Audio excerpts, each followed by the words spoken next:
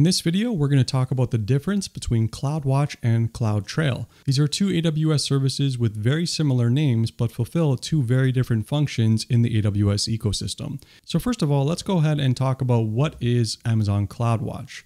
So Amazon Cloudwatch is an AWS monitoring service that is meant for applications, and it offers features that allow you to collect, monitor, and analyze your application's health.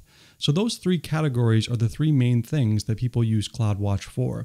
Now, the reason that a lot of folks get confused with Cloudwatch is that over time, it's developed a whole bunch of different features that fit within these three categories. So really, I would consider Cloudwatch to be kind of an umbrella service because it has so many different functions that are kind of related, but in other ways not. So I want to spend a couple moments talking about these three areas and what Amazon Cloudwatch offers in each of them. So first of all, in terms of collection over on the left-hand side, a main function of any application is collecting application logs.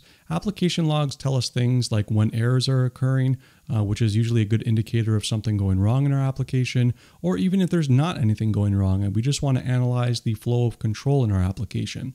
Logs are a critical input that allows us to analyze what is going on now and what has gone on in the past in terms of our application. So Cloudwatch offers ways for you to ingest very large volumes of application logs and also lets you store them at a relatively cheap cost. So application logs are one category, but there's another category of logs, which is just general AWS service logs. So things like maintenance, errors, upgrades, things like that are relevant to certain AWS services. So collection is a very huge component of Cloudwatch. Let's move on to monitoring. Now, in terms of monitoring, one of the big features that Cloudwatch allows you to do is to create metric graphs.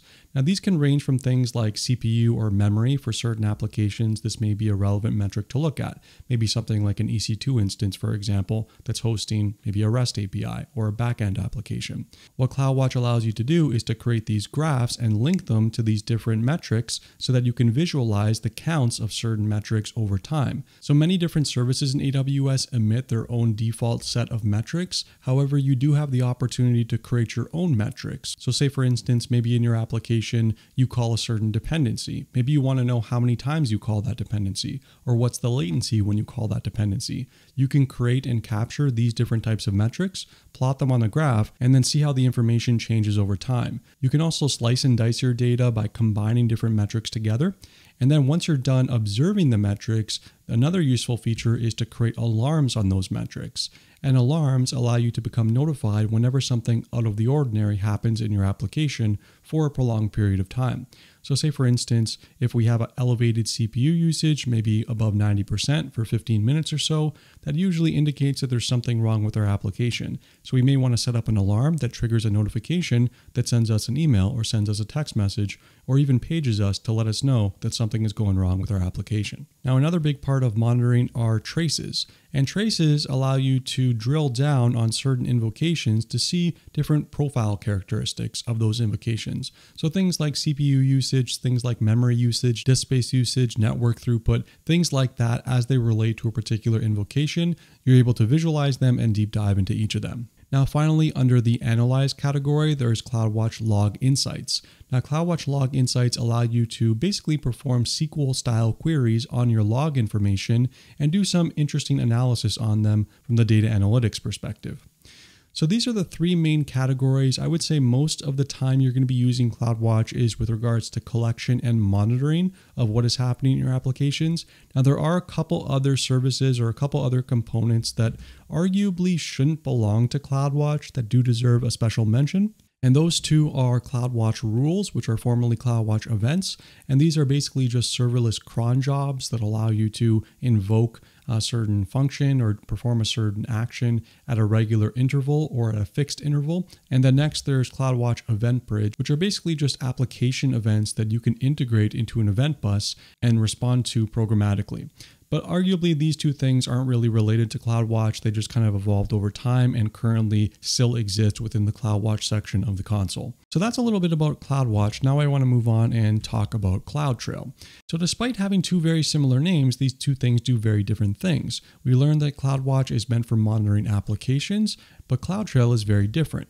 It is an auditing service for AWS accounts.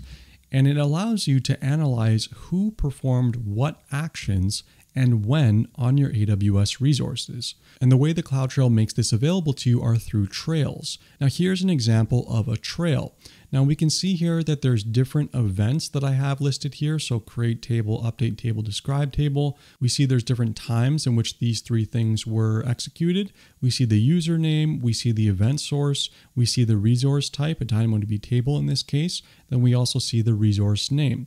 So this is the idea with Cloudtrail. It allows you to have an audit log of all of the events that are related to your AWS applications, and basically everything that every user that is signing into your AWS account, what they are doing, when they're doing it, and what they are doing it to. This is the main purpose of Cloudtrail, not meant for applications, but meant for auditing your AWS accounts. Now, some additional details here. There's three types of events that Cloudtrail offers. The first one is management events. Management, or what AWS calls control plane events, are just the administrative type of events. So the creation of resources like a DynamoDB table or an S3 bucket, or the updating or any other modification event to those resources. That's considered a management event. Also things like sign on and sign out, stuff like that.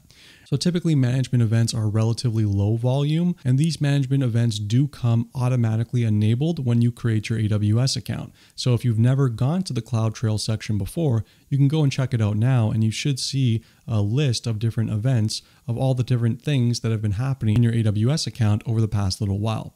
Now, the second type is data events. Now, data events are usually in much higher volume, and data events include things like queries on a DynamoDB table or invocations of a Lambda function, much more higher volume or higher throughput. And these do not come enabled by default. You have to enable them on a particular AWS service if you want to capture this type of information. And then thirdly, there are insights. Now, insights are a special type of trails. Now, insights allow you to leverage AWS's machine learning algorithms to basically detect when anything out of the ordinary is happening in terms of access or usage of your applications. So say, for instance, if you have an application that typically only receives 100 calls per hour, then all of a sudden it's receiving 100,000 calls per hour. That may raise an insight event that you can capture and potentially create an alarm on in Cloudwatch if you wanted to. Now, another useful trait of Cloudtrail is that there are export tools that allow you to archive data to cold storage. So maybe you have a compliance use case in your organization and you need to maintain all access to your AWS account over 1 year or 2 years or 10 years, doesn't really matter. Cloudtrail gives you some very easy mechanisms to export that data into something like S3, and then from S3 you can put it into something like Glacier, and that's some very, very low cost retention of all of this access data over a very long time frame.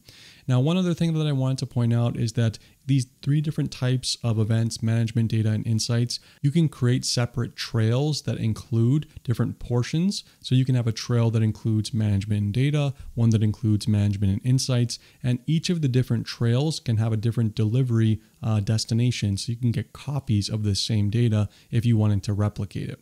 So that's the main idea of Cloudtrail. It's meant for auditing access to your AWS accounts. So just as a quick little summary of these two things, Cloudwatch over on the left-hand side is a monitoring service for AWS applications. It's used primarily for log or metric analysis and also for the creation of alarms. And thirdly, there's additional features there that are meant for drilling down into your application health. And then Cloudtrail is very different. It's a monitoring service for users and resources. It's useful for auditing or compliance purposes, and trails allow you to capture activity and deliver them rapidly to cold storage. To learn more about Cloudwatch, check out this video on the right where I walk you through the console, and don't forget to like and subscribe.